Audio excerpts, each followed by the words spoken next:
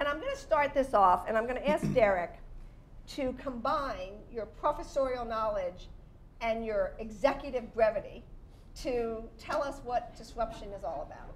What does it mean? What does it mean to be a disruptor? Wow.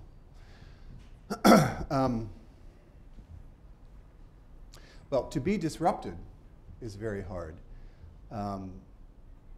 You know, I don't want to lecture a room full of people about Clay Christensen's theories, but when he coined the term innovator's dilemma, he captured a very hard situation that leading firms can find themselves in, where you face a dilemma, a choice between two bad alternatives, either ignoring the upstart entrant who is attempting to disrupt you and paying the consequences over the long term, or turning and fighting and suffering financial underperformance challenge to your core franchise in the short term.